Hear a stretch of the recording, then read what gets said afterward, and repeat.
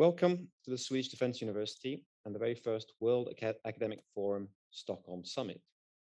The World Academic Forum is initiated and hosted by the Stockholm Academic Forum with the participation of 18 universities located in the city of Stockholm. During 4 days, Stockholm's academic community has come together to showcase the contributions of its academic institutions and of the researchers, the contribution that these researchers can make to society through 27 different seminars and events. This particular session comes to you courtesy of the Swedish Defence University, a leading international institution for research and teaching on issues of security, crisis management, and defence policy. I'm Antoine Bousquet, Associate Professor at the Swedish Defence University, and I'm delighted to be sharing the stage today with 3 of my colleagues who will be sharing with us their expertise. Before I introduce each of them, I would like to say a few words about the theme of the seminar that brings us together here.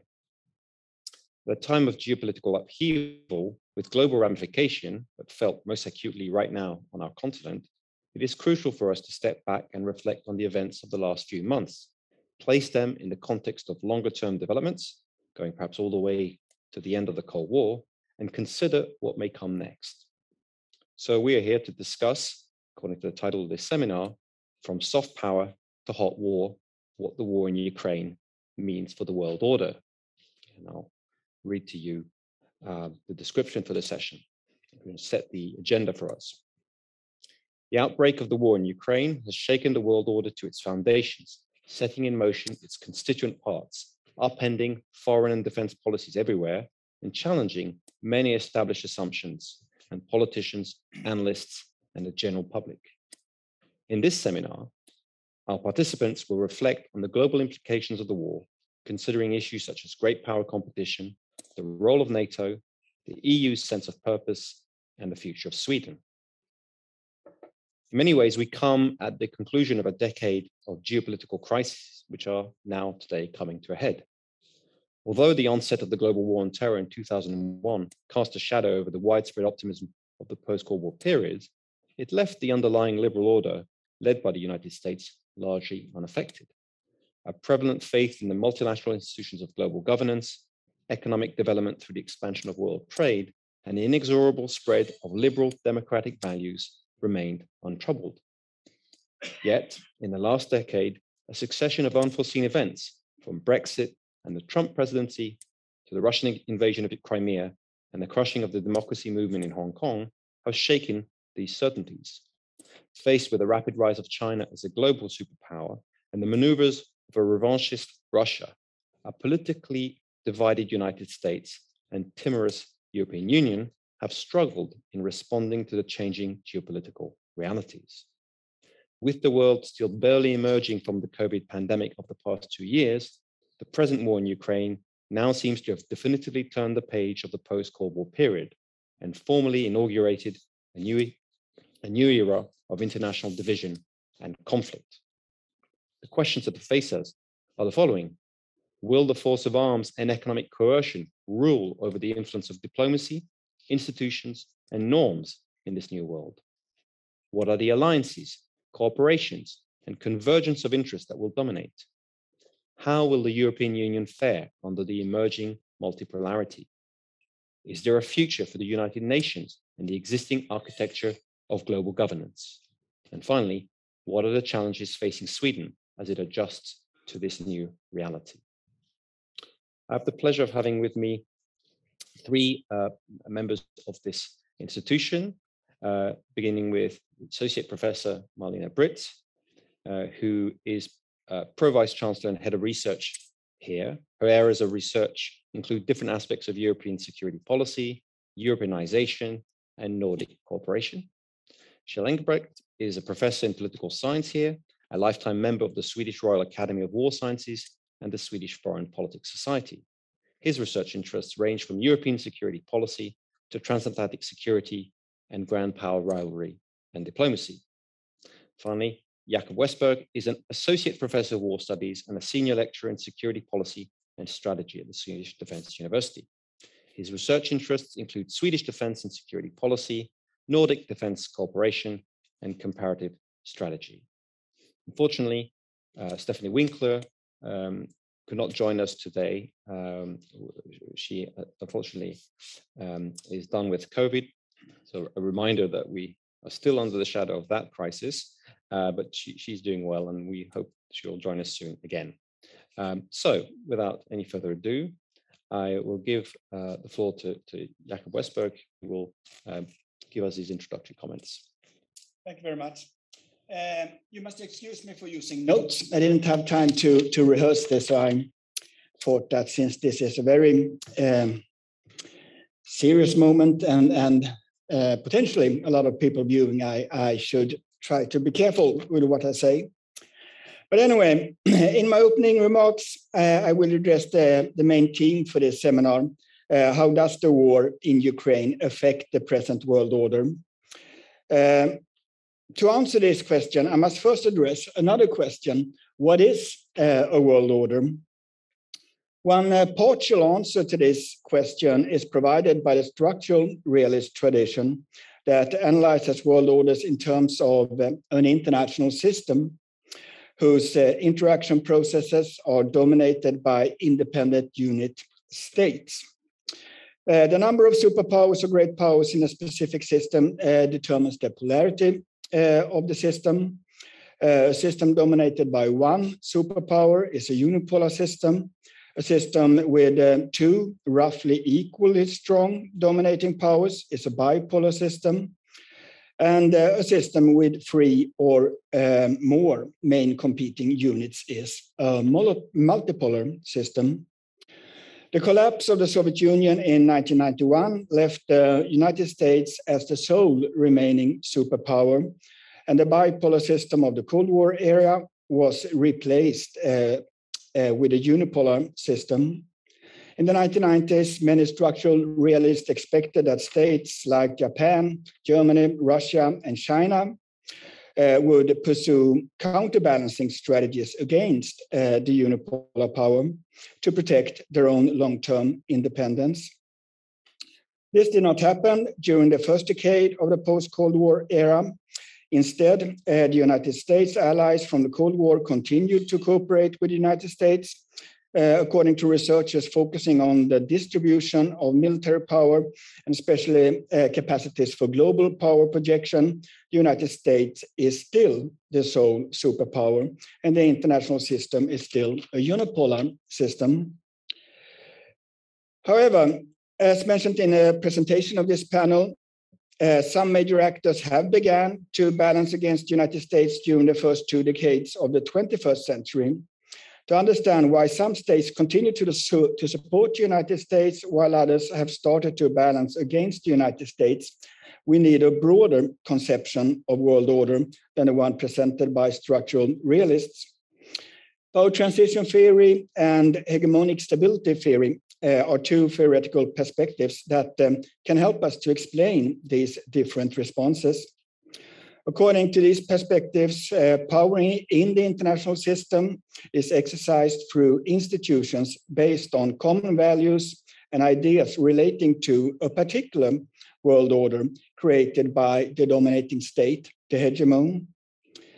The present US-led liberal world order finds its roots in the early Cold War era, when the Bretton Woods system was set up with institutions such as the International Monetary Fund, the World Bank, the GATT agreements that eventually developed into World Trade Organization. The countries participating with these institutions during the Cold War belonged to a Western trade area known as the OECD area. Sweden was, in spite of her peacetime policy of neutrality, also a member of this Western community. This community was held together not by force or domination, but by consensus, mutual interest, common values such as democracy, rule of law, interwar, free market economy, and an acceptance of the principle of civil liberties and rights. These values and norms are also common to both the European Union and NATO. In Europe, these norms and values were in the early post-Cold War era further supported by a European security architecture with institutions such as Partnership for Peace, Organization for Security and Cooperation in Europe, and the Council of Europe. States that are generally supportive of these institutions and values have an interest in protecting the present multilateral liberal order and thereby becoming protectors of status quo. States or governments that do not perceive that their own state or their domestic power position benefit from this particular set of values and norms are more likely to pursue revisionist strategies and counterbalancing strategies to protect their own autonomy or even overthrowing the existing order. The stability of world order is mainly affected by the balance of power between these status quo powers and the challenging revisionist states. This balance in turn is affected by the internal cohesion within which camp. So, how have the war in Ukraine affected the stability of the US-led liberal world order and European security architecture? Russia's annexation of the Crimean Insula, its demands for the re-establishment of its former spheres of influence, and a full-scale invasion of Ukraine are, of course, fundamental challenges to the European security order that was established in the early Cold War era. This act also means a final blow to the ideas of Europe entering a new era of perpetual peace. However, the responses from the member states of the European Union and NATO have so far shown a great deal of cohesion and unity, with remarkable changes in policies from countries such as Germany, Finland, and Sweden. Maybe the present war will also serve as a reminder of the need to protect the values taken for granted during the end of history era in the 90s. In the long run, the final outcome of this challenge to a liberal, peaceful world order will be determined by the status quo power's ability to remain united. And since the present system is a unipolar system, the United States' support and ability to keep the alliance between status quo powers intact is a crucial factor for success. Yeah, for this first overview, I'll hand the floor to Kjell Engelbrekt. Well, thank you, and thank you very much for showing up. The weather is wonderful here in Stockholm, so I'm quite impressed with you all. And thank you, Jakob, for setting this up in terms of a kind of an analytical framework. I'm not going to take issue with the analytical framework, which is somewhere in between realism and a liberal vantage point, or perhaps a mitigated realism vantage point, but rather with the conclusion that you made when it comes to what the Ukraine war means for the world order. It seems to me that when we talk with other Europeans about what we're seeing in terms of a response to the aggression of the Russian Federation in Ukraine, our view is a bit warped, I think. I think we're looking mostly at other Europeans. We're looking at other people who belong to this constituency of liberal democracies. And I think we're not paying enough attention, I think, to what's going on outside of the transatlantic community, the EU, the G7, and perhaps the OECD countries. I mean, that's as far as I think I would extend. And when we look beyond the OECD countries, I'm not so sure that you see this response in terms of people and governments showing solidarity for Ukraine and distancing themselves from the Russian Federation and its actions. Even if we go back to this vote in the UN General Assembly from 2nd March, I think it's important to look at the realities.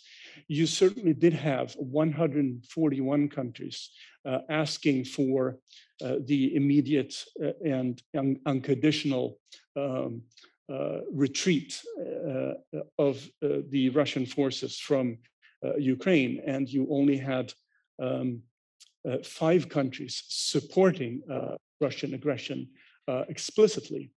But you also had 35 countries abstaining from voting, and you had 12, as far as I know, no-shows in the UN General Assembly. But also, when you look at the countries that either abstained or were no-shows, you will find countries like the People's Republic of China, you will find countries like India. And suddenly you realize that more than half of humanity is actually not on board with this solidarity with Ukraine. And if we now move to the vote in the UN Human Rights Council in early April, that is a month after the vote in the General Assembly, you have 93 countries voting in favor of suspending Russia's participation in the UN Human Rights Council, 24 against, and as many as 76 either abstaining or not showing up.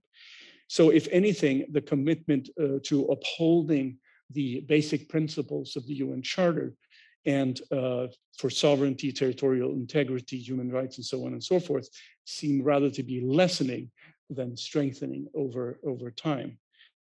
In terms of, if you also go beyond the EU, NATO, the G7, and the OECD, and look at the G20, if you look at the Shanghai Cooperation Council, the African Union, the ASEAN, and so on and so forth, even the Quad, which was supposed to be this democratic bulwark against China in the Asia Pacific, right? It's the United States, Australia, Japan, and India. India is also a bit of a no-show here. It doesn't express criticism directly of Russia's action. So my message would be that we have to be a bit cautious about talking about the overwhelming support in terms of supporting the rules-based liberal international order, because there are a number of countries out there who are not participating in this. And it seems to me that part of the explanation is the kind of diplomacy that Russia has been engaging with over a number of years, especially in the Britz group. Neither of those countries, I mean, you have Brazil, South Africa, as well as India and China, have come out against Russia. Brazil has declared itself neutral, and South Africa has even criticized Ukraine and NATO for helping to precipitate this conflict. So it may be, as Jakob put it, that we are seeing a strengthening of the solidarity and rules-based order within the transatlantic community, perhaps as far as the OECD community, but I'm not so sure when it comes to the global security order. Thank you, Kjell. Last but not least, Malena Britz. Thank you. I will shift focus a little bit from both from the larger world order and turn towards Europe a little bit. And I will speak about, well, there's a lot of talk about NATO in Sweden these days, but I will start to talk a little bit about the EU.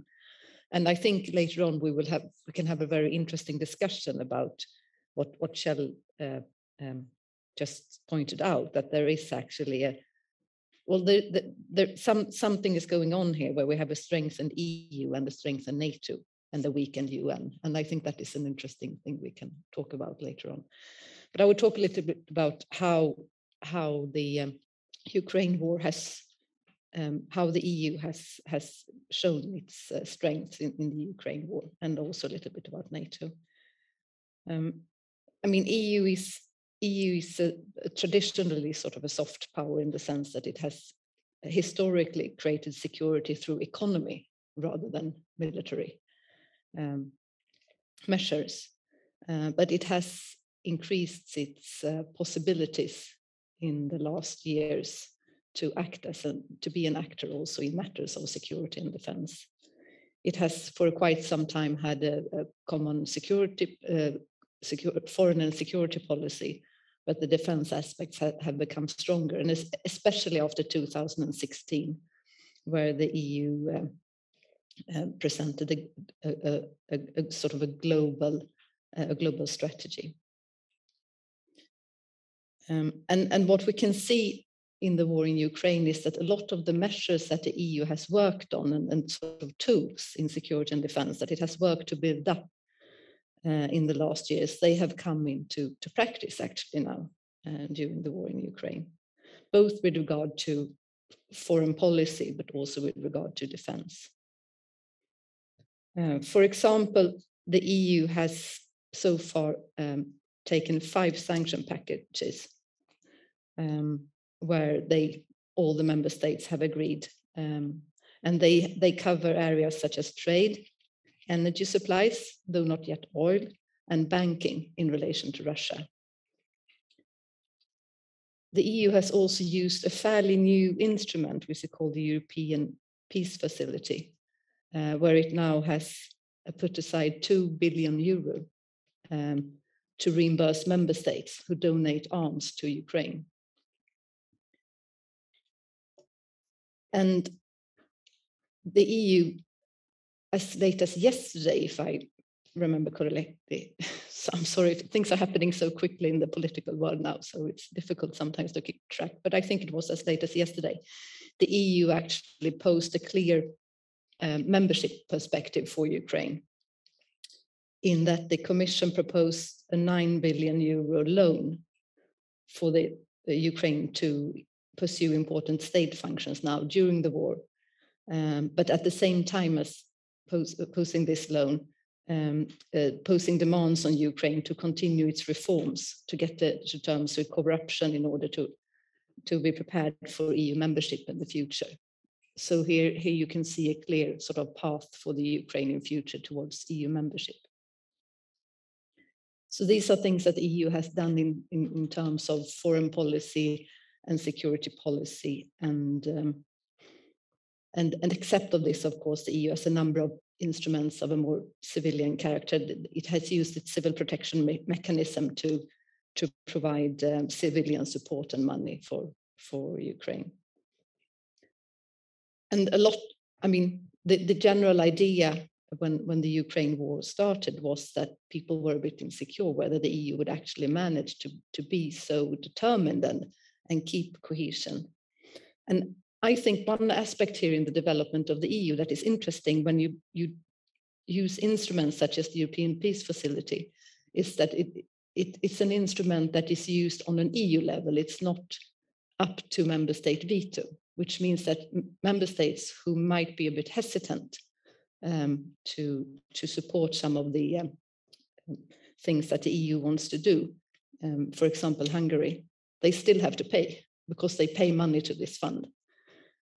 So it means that the EU now has started to use some of its supranational tools for security and defense policy. In addition to this, the EU-NATO relationship has increased in the last years. And this has also been shown in the war. The EU-NATO relationship has increased specifically since 2016. It's been ongoing, of course, for a long time, since a lot of the EU members also are members of NATO, but sort of as an official policy, there have been joint declarations, both in 2016 and 2018, to clarify the relationship between the EU and NATO. And this was further clarified this year in the EU document called the Strategic Compass, which is one of the new tools that the EU uses to show its, the future policy of its actions in security and defense. And for example, in the Security Compass, and EU points at things such as shared situational awareness as an important common thing to do, and to share scenarios and have exercises together, both parallel and joint exercises, and to include an aspect of the development in EU that I think is particularly interesting in 2016, which is the military mobility, where the EU takes away rules that or national regulations that might hinder military mobility between EU member states. Because from my perspective, the EU so far has, up until now, it has mostly created capacities or increased the creation of capacities, and they were always to be used outside of the EU and never inside of the EU. If you compare to NATO, which is an organization that has worked with territorial defense, the EU has never really done that. But talking of things like military mobility between EU member states, then you sort of start to touch upon issues such as territorial defense. And a very concrete output of this cooperation then is that just yesterday, when the ministers of defense met in the EU, they also had company of the Deputy Secretary General of the NATO, as well as the Ukraine Defense Minister. So this is just to show how the EU is working in order to use the capacities it has in this war, without actually participating in the war, but supporting the other organizations and the Ukraine government. How much time do I have? Okay, I just have one final point. Something that is fascinating then, if we move back a little bit to the discussion we have had in Sweden these last couple of weeks with the Swedish-Finnish membership, if it happens in NATO. As you know, the jury is out, so we don't know whether Sweden and Finland will join yet, but the application has been sent in. And looking at this, from my perspective, then the Swedish and Finnish, if it happens, then the Swedish and Finnish membership in NATO might actually make it easy for the EU to become an actor in defense, because it will increase the number of EU member states who are also members of NATO, which means that the cooperation between the organizations obviously will be even easier. But it sort of also highlights an interesting aspect of the EU, because so far when the EU has developed, especially the capacity building that has taken place since 2016, the organization has worked to facilitate increased levels of both military and civilian, but in particular military capacities and capabilities for the member states, for example, by creating a European Defence Fund, where you can get money to do research or to develop new arms programs, for example. But it also shows that the EU hasn't really decided why it's doing this. Is it only to help member states to, it sort of lacks a clear direction from the member states on whether this is done in order to increase member state capacities and thereby strengthening sort of a common sense of security, or whether it does it to become a provider of security in itself, sort of the organization's identity, and be an actor, not only in foreign policy then and security in a general sense, but actually become an actor in defense policy. Thanks. Thank you. Okay, well, in my first question, I'm going to try and pull on some of these different strands. One of the things that, of course, has been one of the features of the last few months is this dramatic and perhaps unexpected to some extent rallying of the West. The response to the invasion of Ukraine has prompted coordinated measures and actions in the diplomatic sphere, in the security domain, and the imposition of economic sanctions on a scale that I think few people anticipated. And all of that, of course, has been facilitated by the fact that the Russian campaign has been quite disastrous. It really has underperformed quite dramatically compared to what most analysts expected. So everything feels quite rosy, perhaps, from this point of view. But the question I suppose I would have is whether this rallying of the West is to be seen as an endorsement of the international world order per se, that it's a reinforcement of global norms, liberal norms that the rest of the world will continue to abide by and support, or whether this strengthening or coming together of the West is itself only part of the formation of a multipolar order, that we've got a number of states now that stand outside the world order, at least in an ambivalent, the liberal world order, that is, stand at the very least in an ambivalent fashion. And we have, of course, Russia, when we can't really foresee at this point when Russia will be reintegrated into the dominant world order, when relations might be normalized. It seems to be impossible so long as Putin is a leader there, but even a change of the leadership of the state would probably involve Western countries having to close their eyes to the reality of what the regime remains. We have, of course, as Kjell pointed out, India, who's quite ambivalent here, perhaps on some level, due to its status as a democracy, some shared values, but nonetheless reluctant to endorse fully what is happening.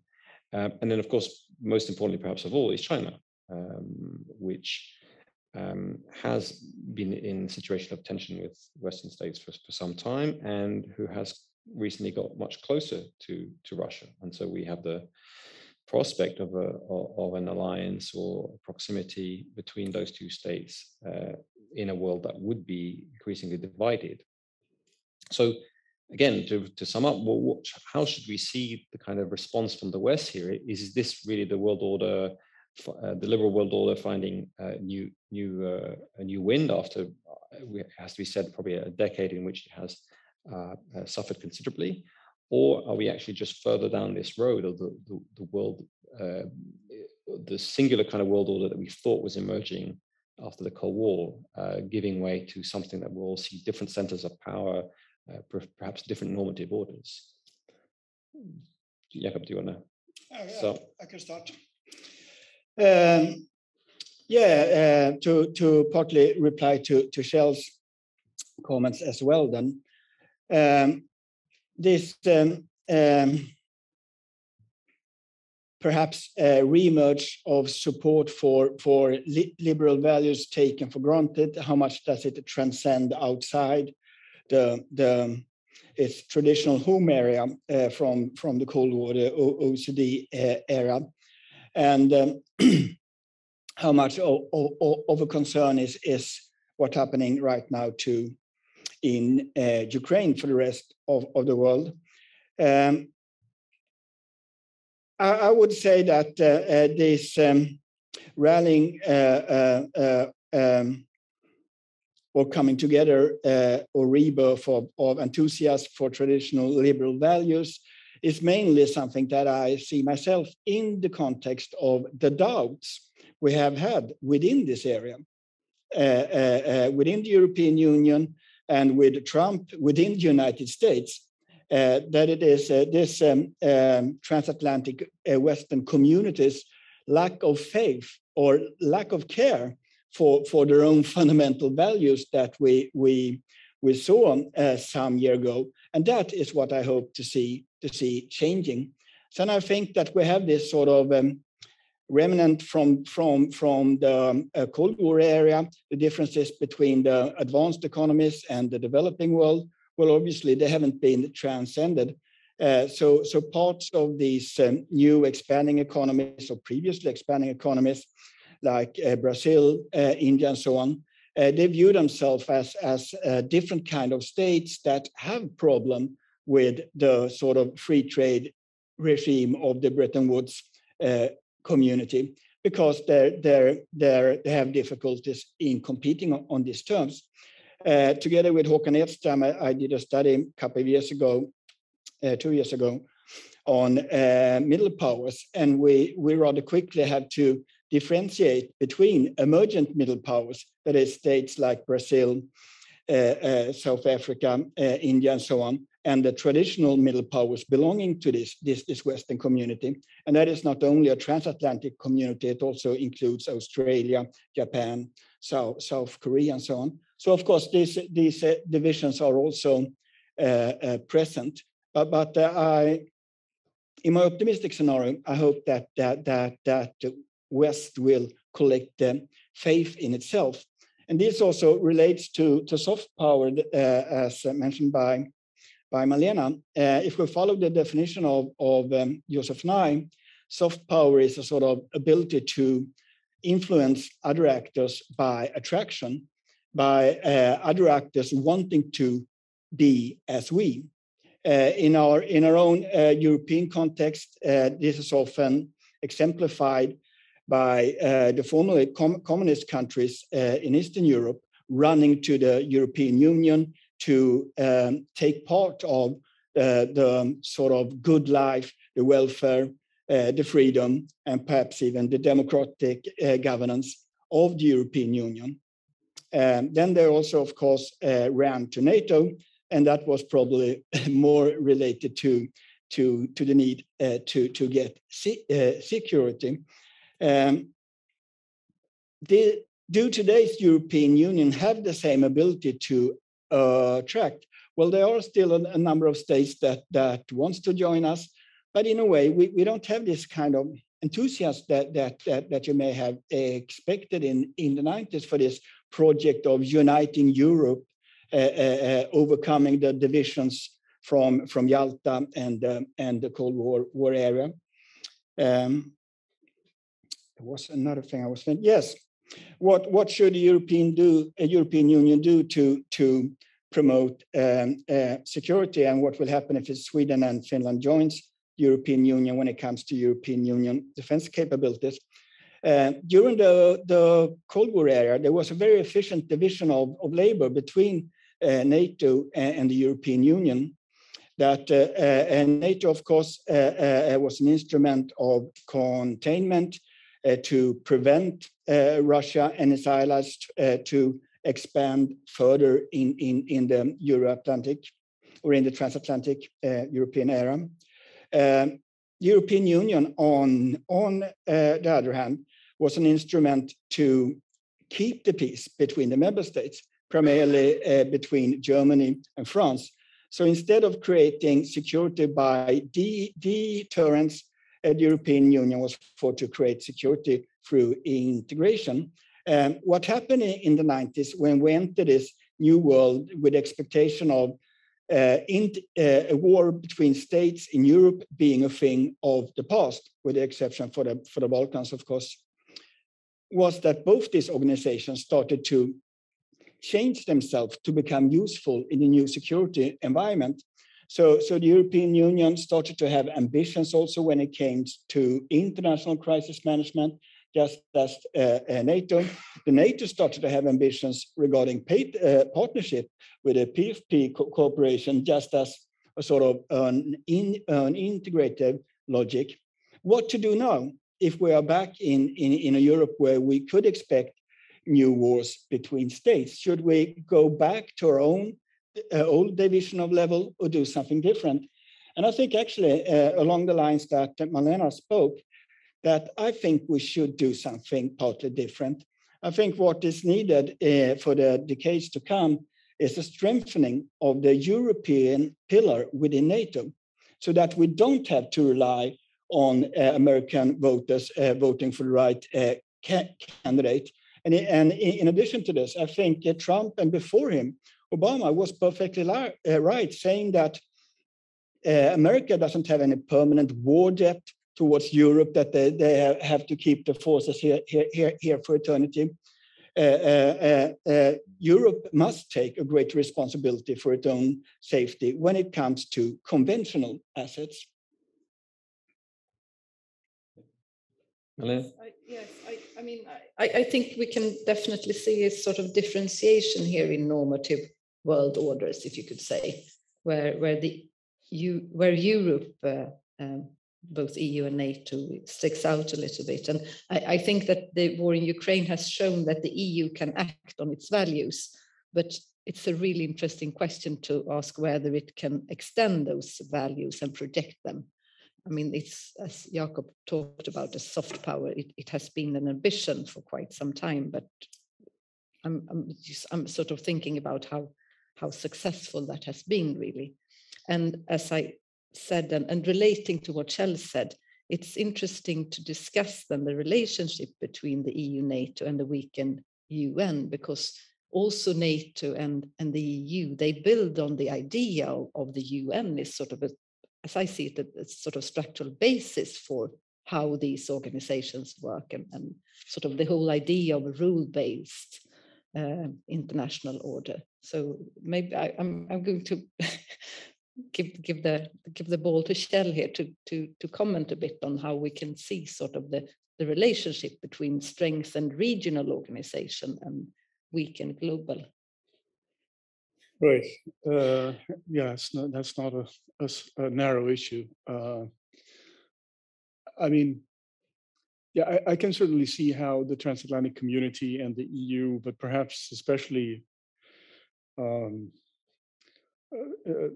NATO Europe, forging much more of a bulwark for this part of the world, and perhaps also assisting to prop up, I mean, part of the rules-based world order. And I think you mentioned the military mobility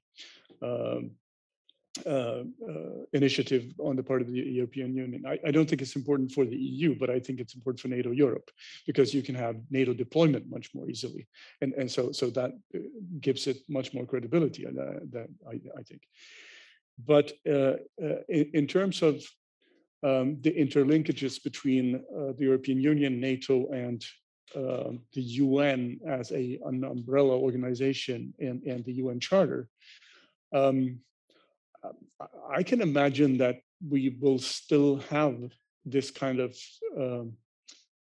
international legal infrastructure, but at the same time have a much more disintegrated world, which is the one that I'm talking about here. Again, just to go back to this notion, I think Antoine mentioned the sanctions regime, for instance. The sanctions regime is very much driven by the transatlantic community, and it is very much an optical illusion that the sanctions are being supported by other countries, because they would be affected by second-order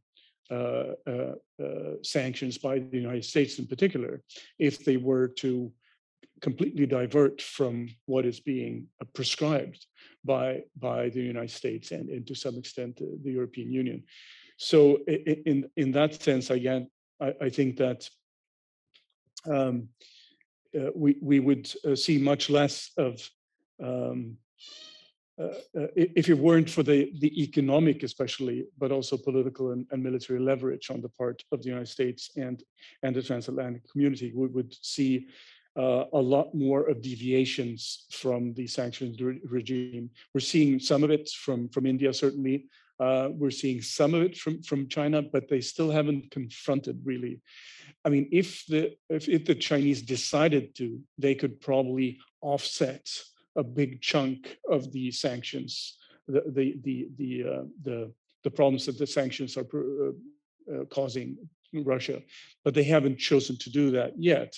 And perhaps if we were in a different situation in 10 or 20 years from now, when the situation probably will be more multipolar, to use the terminology that Jakob introduced, you could perhaps envisage that you would have that kind of confrontation.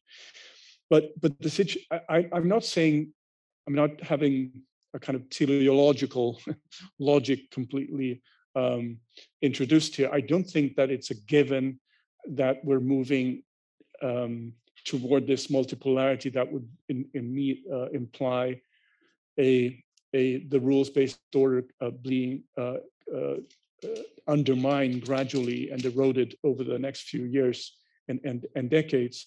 I still see that there are also ways in which the West will be trying to integrate part of the non-West.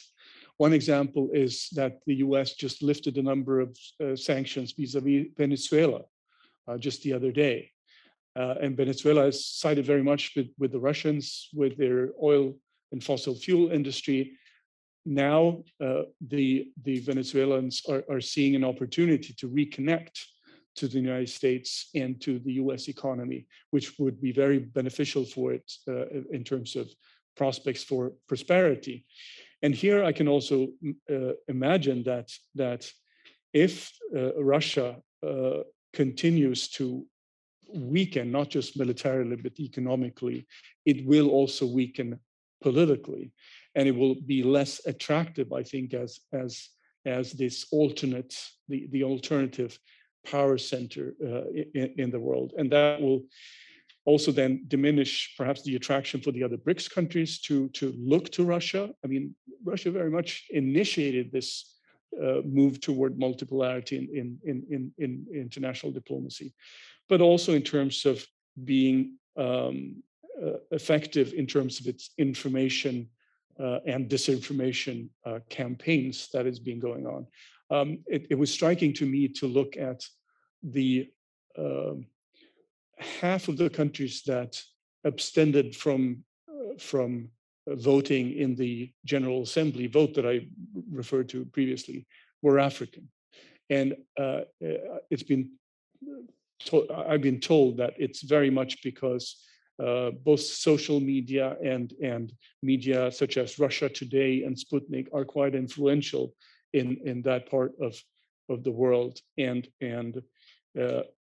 if the Russian model and Russia becomes less attractive, I think, to some of these developing countries, that will also change the calculus for them. And some of them may also be then less inclined to jump on the anti-West bandwagon. So I think what we're seeing is a lot of things shifting right now. But I just want to caution on the side of just don't believing that there's that much solidarity for Ukraine and the reverse for Russia out there in the world as a whole. I don't think that is happening at this very point in time. Michelle, I think you're very right to point out that the future is not written, that we are probably at a period of great contingency, and it would take just a few events to put us again on a different trajectory. And the evidence of this, I think, is how things have turned around so quickly.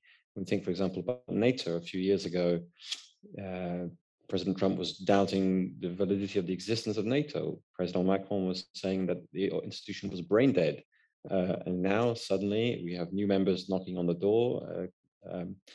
Defense budgets up across the continent. Germany seemingly doing a volte-face in terms of its defense policy and its foreign policy. So that's all very dramatic. But the risk here is to take those very short-term trends as being indicative of a general direction of travel. The risk here being that we suddenly see this unity in the West as having just papered over the problems that we've seen for the last 10, 20 years or so. The Trump presidency, has gone, but Trump has not gone, and the underlying political divides in the US have not gone. There's a much wider malaise across the West in the face of economic inequality. Consensus has kind of broken down over the economic system, the neoliberal economic system that was triumphant in immediate post-Cold War, clearly is no longer widely or consensual. And we have populism. And we should just remember just last month that the far-right candidate in France obtained 43% of the vote. And had she won the election, we might be looking at a very different situation indeed. So I suppose the question I have for you here is if we're thinking about soft power and values and the West, how have current events changed some of these fundamental fault lines? Has this to be seen as kind of a short-term rallying that could easily come unpicked?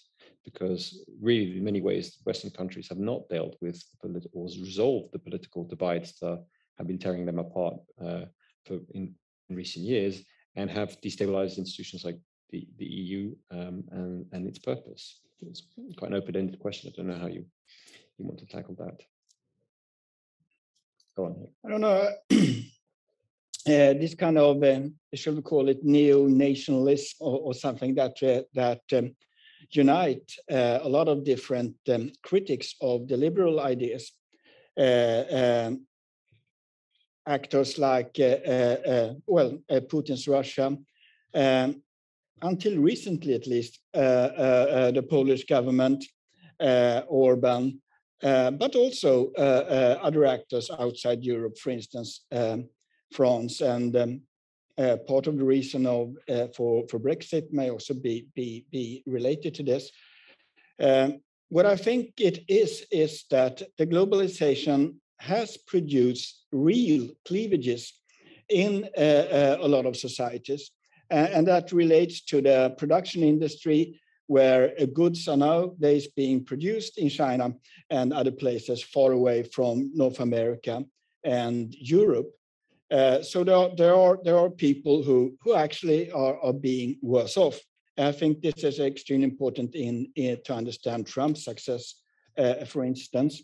And he also promised to bring the good old American graffiti back, just as the Brexiteers wanted to bring the Empire and Commonwealth back as an alternative to Europe. So what they are doing here, and the same goes for Putin and his support for the Orthodox Church, is that they are trying to create a sort of unity based on old national values. And they are rather successful because there is a market from it when people feel that they've lost a sense of belonging. And if we look at Sweden, for instance, what was Sweden during the Cold War? Well, we were a society that was partly engaged in building this ever more perfect welfare model, who was coined the idea of the people's home. And it was a particular national welfare project, or originally a social democratic welfare project that sort of united Sweden behind a common cause. And when we asked ourselves, well, what are our place in the world? Well, we were the neutral Sweden. So we had a sort of rather clear political identity that could form the basis for a community. But economic crisis in the 70s and the 80s convinced the social democratic government that they could no longer pursue this national welfare project as a national project. We would have to enter the European Union to rebuild the people's home on a European level. The then social democratic leader Ingvar Carlsson argued. He thought that he could take Sweden's policy of neutrality with him on the plane to Brussels, and he seemed to succeed somehow. There wasn't much discussions on Sweden losing that part of identity until we now have had a situation, this discussion on NATO membership that will end this part of identity as well. The problem, as I see it, is that we haven't managed to create this sort of greater European identity that could replace the lost national identities. So there is a lack of, you could say, soft power. How lovely it is to be European. Yes, but what is European? There's not many people feeling that way. There's not many people who cares about what are the European levels of unemployment rates, for instance. We are still focusing our attention to what happens in the nation, but we no longer recognize ourselves in the nation. So that is a sort of loss of collective identity that makes it easy for certain new nationalistic forces to exploit this for their own program. Well, I think it will be from this. It will be. How could I say this in a way not to sound strange, but interesting to see the full implications of Brexit. Actually, we haven't seen them yet. We have seen parts of it. There are difficulties now between the EU and the UK with regards to Northern Ireland, for example. We don't really yet know exactly. And then there was a pandemic, and then the Ukraine war. So we haven't really seen the full extent of all the consequences actually of Brexit. But I guess that will sort of be a lesson for other countries in Europe, thinking in terms of trying to distance themselves in ways that, you know, along the lines that Jakob mentioned, because so far the UK hasn't been better off. And we will see a little bit how that works out actually after.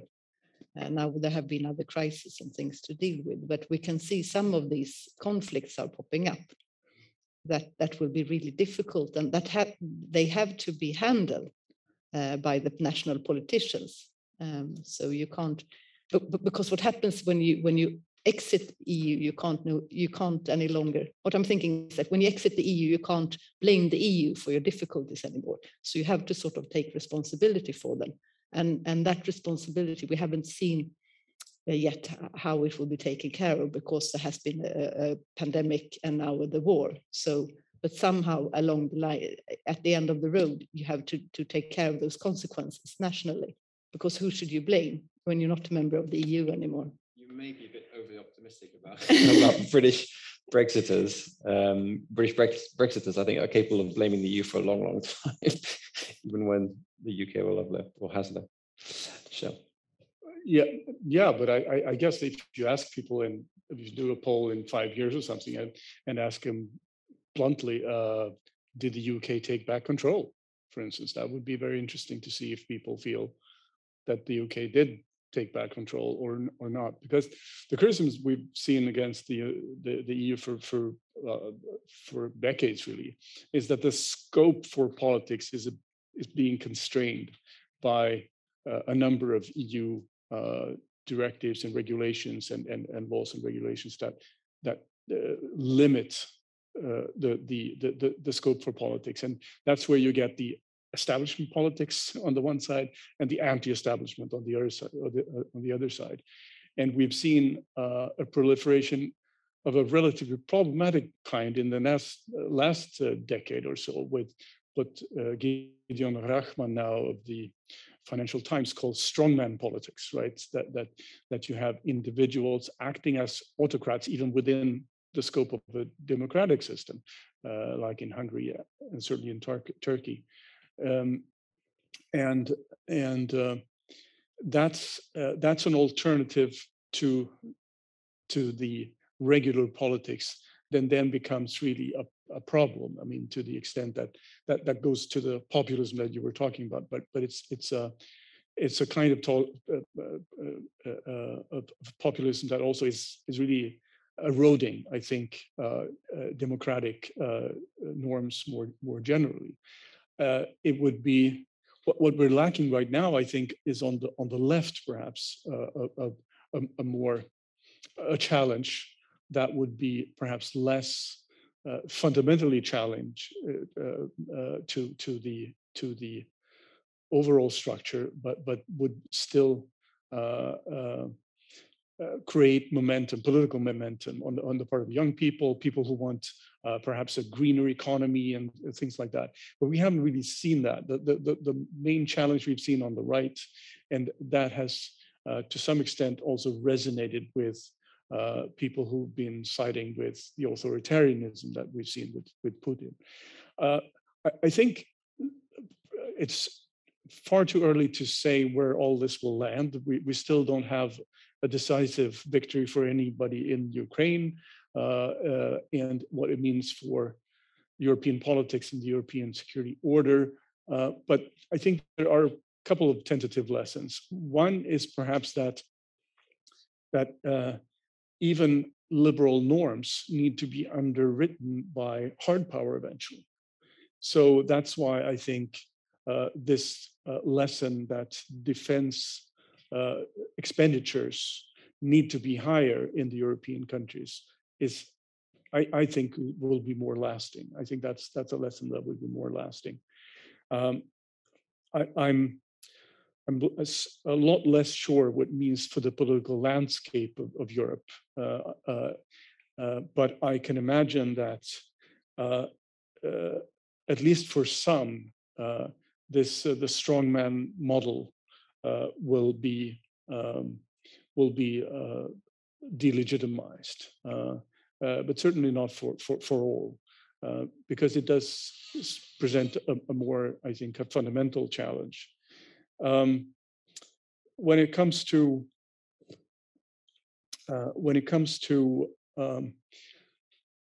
the information domain, and we haven't really gotten into this yet, but I think it's really important to think about how politics, national and European, is being refracted through the new media landscape. I think a lot of things need to be managed in order for politics to be less disruptive than it has been in the last couple of years.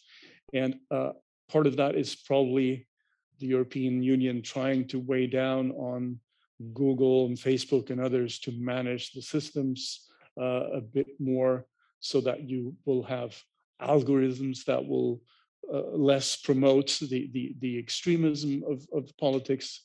But part of it is probably also trying to re-engage the politics of Europe, and especially, I think, young people who I think otherwise tend to be alienated from the future. But again, we're speculating quite a lot here, because I think the future is certainly not written, and there are so many things going on at the same time here. So exactly how they will pan out depends on a number of things I think are moving now, and perhaps we'd be in a better position just in 6 or 12 months to see more of clear paths through this. Malena, and then we'll open up to the audience. Yes, no, I just have a comment on the side of economics, because I think that one thing that you mentioned a little bit, the sort of the increased budgets for defense in the European countries and the costs of militarization. I think that we will, I mean, now we have just come out of a pandemic where a lot of the European states have had to increase their spending, the state spending, to ameliorate the effects of the pandemic. And now they will have to increase state spending, both with regard to increase defense budgets, but also to ameliorate consequences of war, with increased prices on food and other things, and electricity and things like that. So I think that we will have a quite harsh discussion on economic issues in all the European states, on sort of budget, on priorities. And then I think maybe what you discussed a little bit, the sort of the left and the ecological movement that at the moment are really quiet,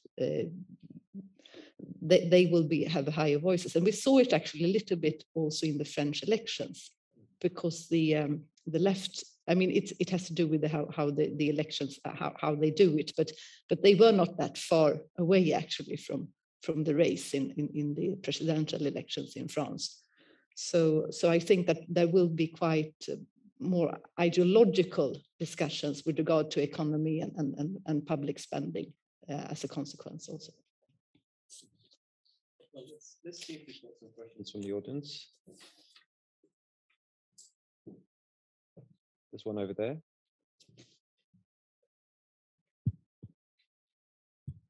Thank you. Can you introduce yourself, please? My name is Paul Wrange. I'm a professor of public international law at Stockholm University. Thank you very much for the interesting discussion. I have a couple of questions. The first one is regarding world order, and in particular, the liberal world order. I think that the prohibition on the use of force or on aggression, so non-intervention, so that prohibition is not really part of the liberal world order. It's a global norm. And it's particularly cherished by small states in the third world, of course, historically speaking. So, but I'm thinking that that there might be another sort of distinction in the view of the use of force and intervention, and that is between sovereigntists and states that have a more imperial outlook. And it's clear, of course, that Russia has that kind of outlook. Ukraine is in its backyard, within its sphere of interest. And I understand that the Chinese, with their long history of more than 2,000 years of an empire, also think a little bit in that way. And of course, we have the US with its Monroe Doctrine and the Roosevelt Corollary, which is perhaps not as enforced now as it used to be. So that's my question to the panel, whether you see a difference in views regarding the use of force and aggression between imperial or imperial-minded states and other states. So that's my first question. The second question is that it seems that the political costs of this invasion were much higher than Putin had imagined. I think that's almost a truism. And I think one consequence, and an unfortunate consequence, I think, of these events is that a machinery, political and administrative machinery, has been tested and seems to work quite fine. I'm thinking of, first of all, of war crimes investigations. This is not new, but the network or the cooperation between actors at different levels, from NGOs up to states, many states involved, and the International Criminal Court, I think is quite interesting and might have a deterrent effect in the future. Then, of course, the sanctions. Sanctions of the nature that have been imposed are not new, but the strength and the speed and so forth, I think, was unexpected against, after all, a permanent member of the Security Council and the nuclear power. So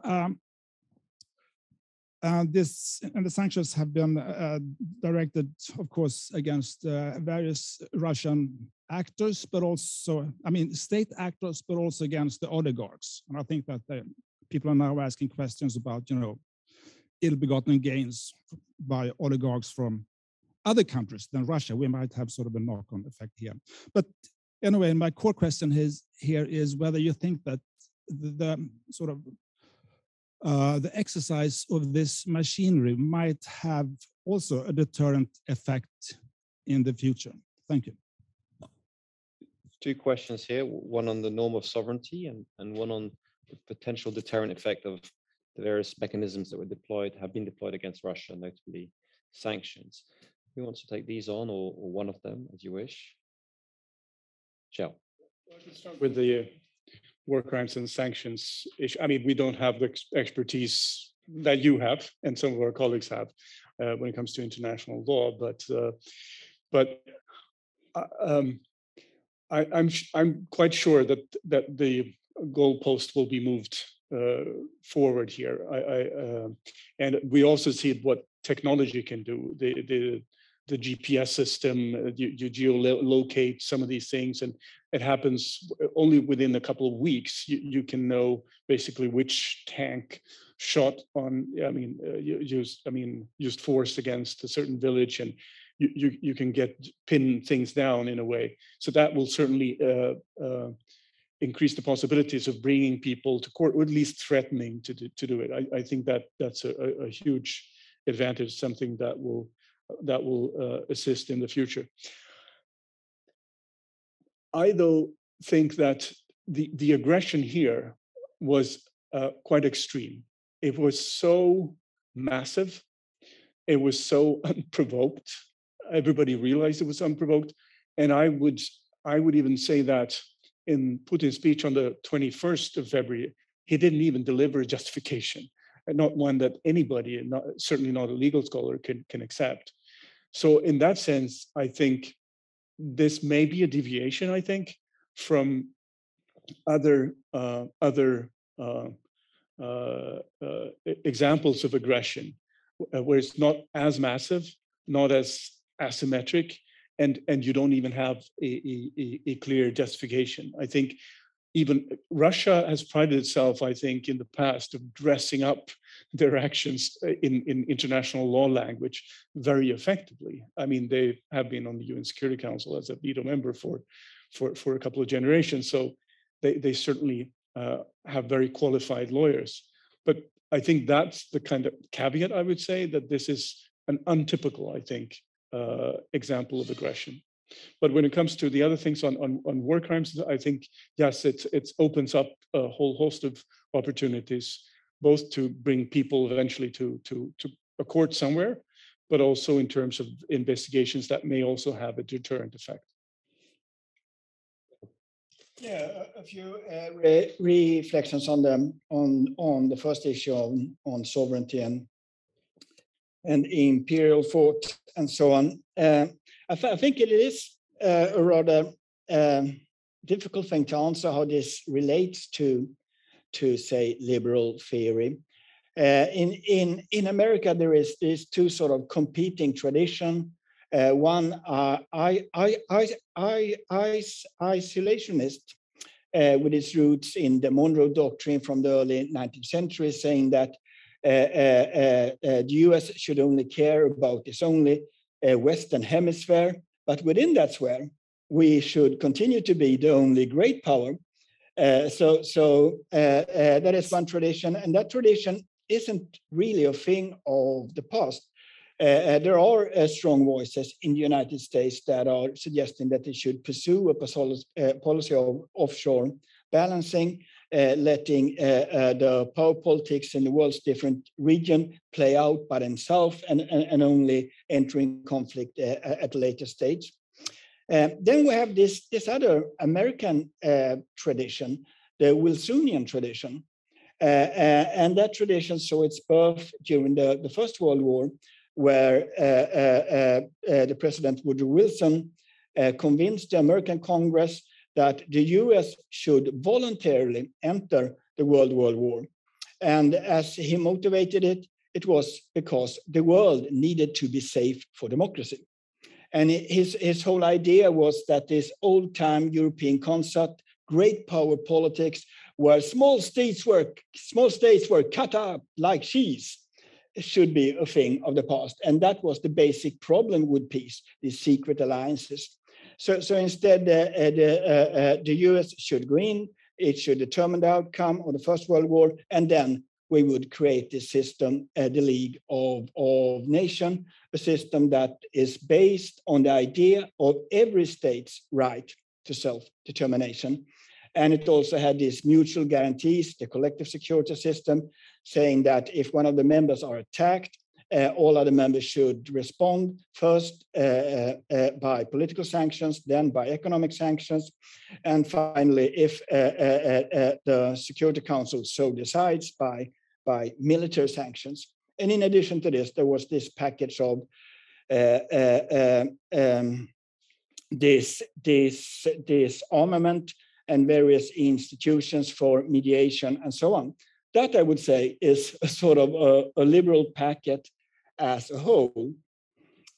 But we have a darker side on this Wilsonian tradition as well. After 9/11,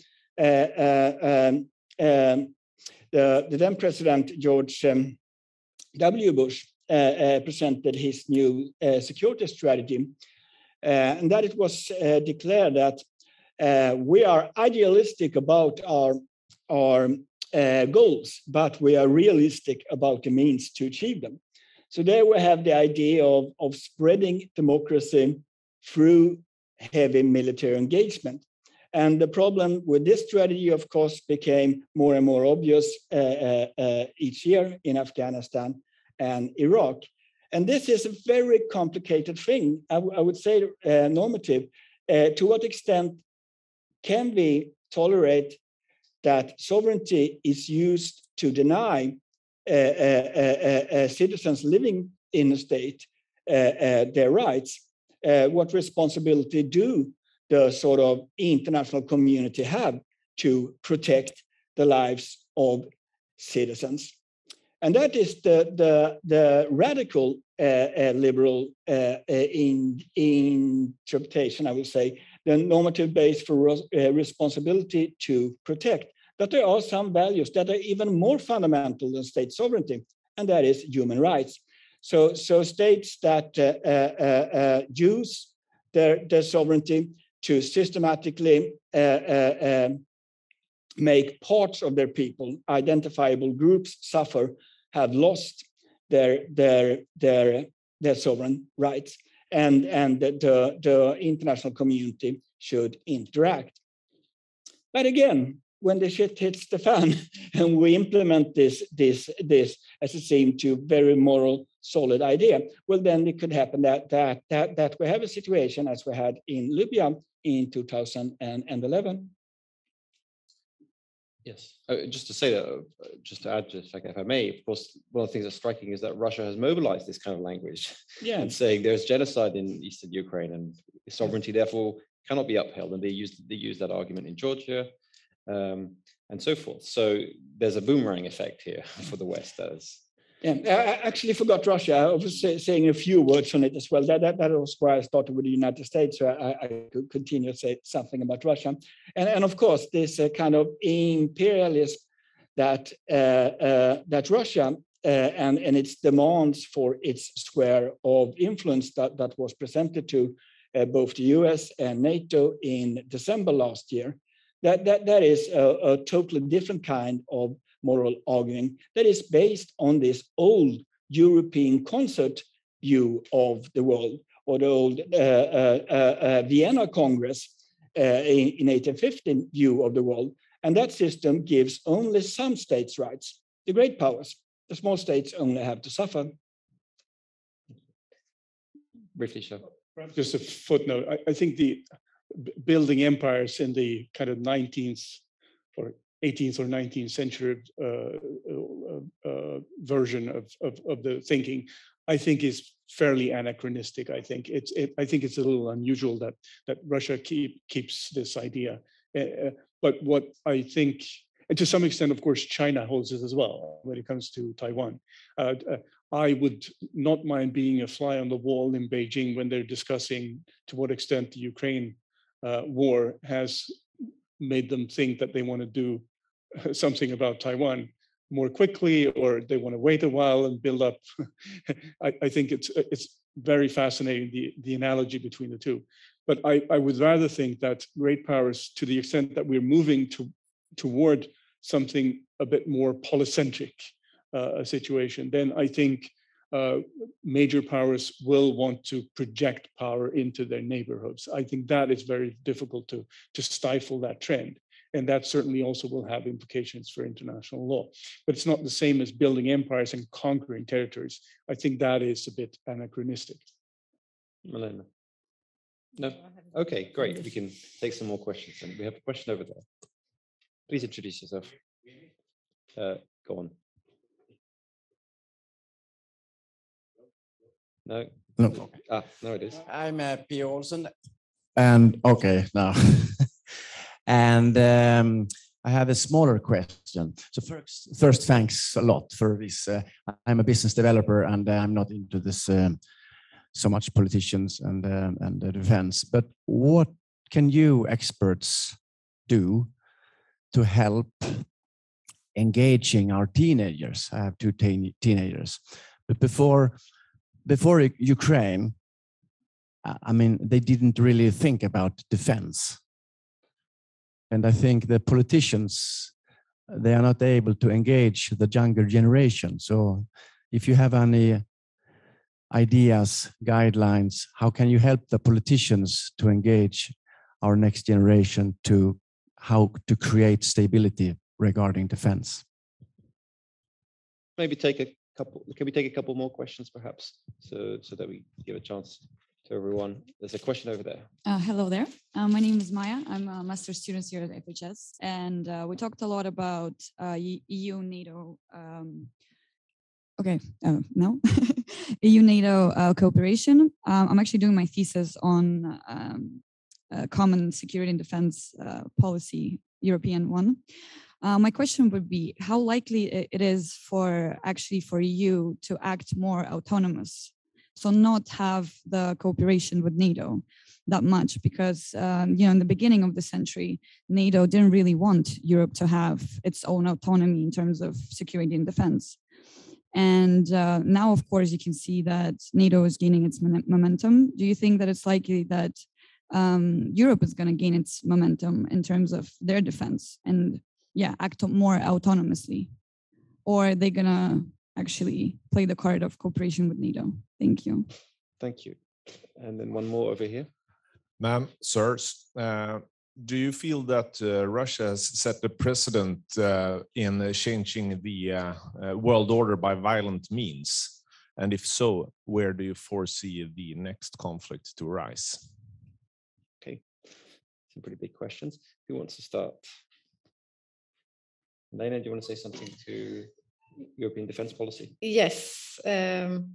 First of all, something about engaging the teenagers. I think that a positive effect for people in our business, if you can say, sort of researchers in security and defense, is that the focus on these issues has never been as big.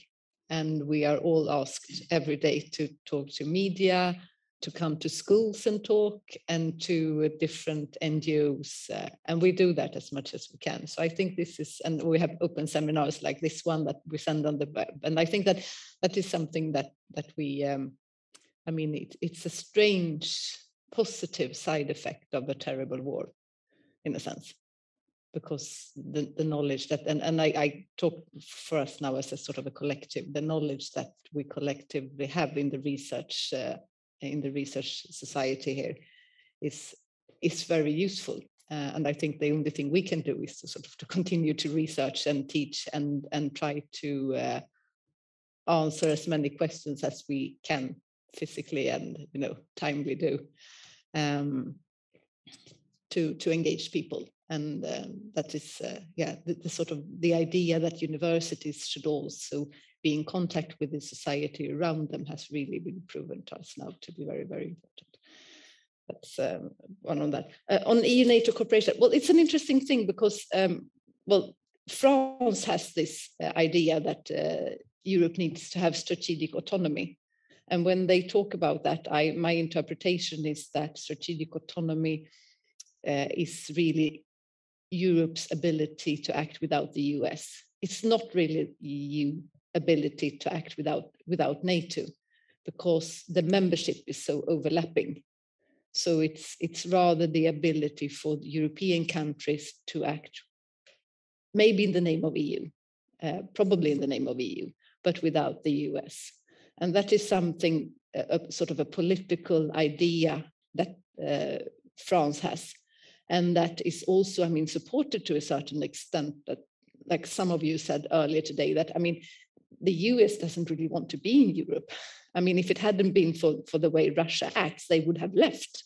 They started to leave before I mean, earlier they had already started to leave, and then came Georgia, and then came Crimea, and then they had to come back.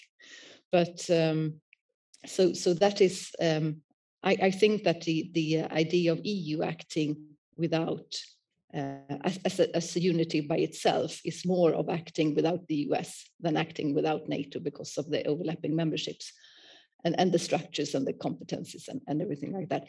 But another thing that needs to happen for the EU to be its own actor, it's for the member states to, because as I see it right now, the member states they haven't decided whether they want to use the EU as a capacity provider only, or whether they want to use it as an actor in defense. And that is, I mean, it's a political decision that has to be made. If you make that as a political decision, obviously then you can. But it's a political decision that hasn't been made, and I guess one reason is because they don't agree. And this is an area where you have to have the member states need to agree to change things. So is that an answer? Yeah. Yeah, I also have some thoughts on all three questions actually, but I will start with my favorite question: the European Union as an independent defense actor. I would say that the idea of fulfilling the promise of Article 42 in the Treaty of Lisbon of creating this European defense cooperation when the European Council so decides, has one problem. And the problem is that this idea of an independent European cooperation looks very differently from different states' point of view. As Malena just explained, from a French point of view, yes, we could use European cooperation as a way of gaining extra strength to our strategy of strategic autonomy that we will pursue in any case. But if you look at those countries that have borders to Russia, for instance, or other Eastern members, I don't think that relying on Germans and French for their security is an option as long as the United States is prepared to continue to engage itself within NATO. But as I said previously, I think it's a very good idea that the Europeans create a sort of stronger a European pillar within NATO. There is a possible answer also to the question, how could a real European defense community come to be? And that is the experiment that was done in the early 1950s. At the time of the war in Korea, the United States started to be very concerned about how we could remilitarize Western Germany. There's an immediate need for this. But this was not many years after the Second World War, so it was politically sensitive, and the French government was tasked to do this. And they used their best man, Jean Monnet, the one who designed the European coal and steel community, and he came up with his plans for a European defense community. And that was supernatural, Malena. It should have one common defense industry. It should have one Department of Defense, but it should be integrated within NATO structures. And this idea concerned many European leaders because they are used to think of defense as something we actually do on a national basis. And now we are supposed to have a supranational defense. But the then foreign minister, I think, John Foster Dulles, an old friend of Monnet, did a road trip to Bonn, to the Benelux countries' main cities, and to Italy, and told them that if you sorry bastards don't sign up on this agreement, you could take care of your security on your own. And it rattled in the papers, and everything was signed until this issue was taken to the French National Embassy, where Charles de Gaulle declared that Napoleon's armies will not be led by an American general, and that was it. Strategic economy. If I should say some very brief about the question of whether Putin has succeeded or not in using violence to change the European security order, I will say that if we say, as we previously said, he wants to have a security order centered on great power, on tension between states because it promotes his internal position, well, he has come a very long way, at least in destroying the European security order that before that we had in the 90s. And he has also come a rather long way in gaining support from Swedish youth to engage in defense question, and our reintroduction of conscription may improve that further. Kjell. Yeah, okay. So just briefly, perhaps on your question, I think for the first time now, the US wants Europe to defend itself when it comes to conventional military forces. What will remain for the foreseeable future is the American nuclear umbrella.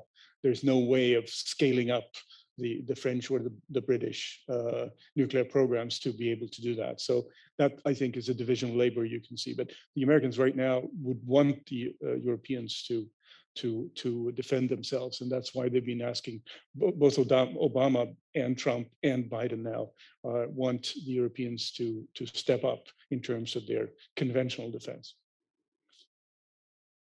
We have just enough time for one last question. So. Jens Pettersson, I would suggest that all use of geopolitical power is an exercise within a coalition of willing. It could be the United Nations, but if members not even pay their membership fee, or if they abstain, of course, the United Nations is weakened. So it's a coalition of the people who pay their membership dues. And the same, of course, is true for the the European Union and NATO. You can be inside the tent, or you could be outside the tent, and with, excuse my French, Lyndon B. Johnson's words, urinate into the tent or out of the tent. And of course, a lot of the geopolitical power that we have experienced the last decades have been pure coalitions of the willing without carrying the label of United Nations, NATO, or the European Union, because it has been the most efficient way to have all the people in the coalition actually committed. So this is my sort of little 10-cent idea that we are always working within coalitions of willing, irrespective of what framework we can sometimes paste on them. A quick response from one of you, or? Yeah, I mean, it's obvious that I mean, a coalition of the willing to pay, or a coalition of those that are politically most committed, or those that have, when it comes to military issues, an expeditionary force that can be dispatched. They will certainly have more influence over that military operation, and that goes without saying. But organizations like the EU and NATO, of course, are still reliant on some level of support for the common action, and that will also probably continue to be the case. Yeah, but some have to step up and, of course, lead the way. And in that sense, yes, I agree with you. Okay, well, clearly we could be going on and on, but our time is up. Of course, all these issues are ones that continue to occupy us here at the Swedish Defence University, but also in wider society for the months and years to come, I suspect. But for now, that's us. So all I have to do now is to ask the audience to generously thank our participants and their contributions. Thank you.